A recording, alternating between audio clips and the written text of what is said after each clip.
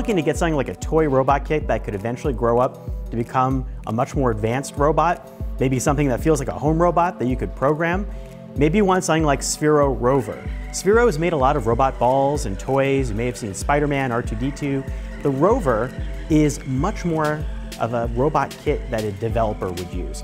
And the RVR is going to be hitting in the fall for probably around $249, and there's a Kickstarter campaign for it now.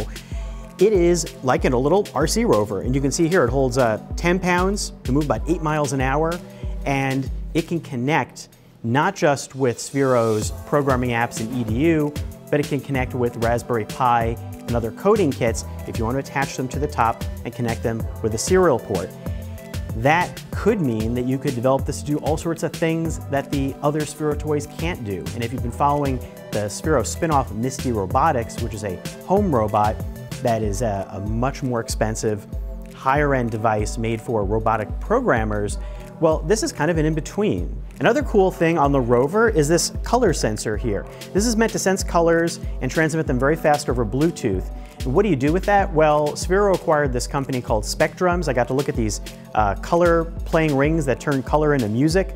Pretty cool, and the idea is that tech was moved into here. Sphero is going to have color-coded cards that you could lay on the ground that when the rover rolls over them, reads them and interprets them as different actions. You can maybe even build coding mats or draw your own, use it to build boundaries for it. So it's another way to interact with this that's very tactile and color-based.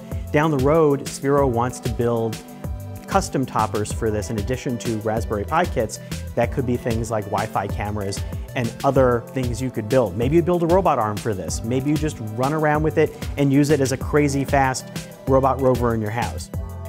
So this is still a prototype, and the app that it's using is not the final version. But it's interesting to look at where toys and programming robots for kids in schools could meet more advanced robotics down the road. Hey, thanks for watching. What do you think about it? Do you program? Are you interested in robot kits? Let us know in the comments. Thanks for watching, and stay tuned for more.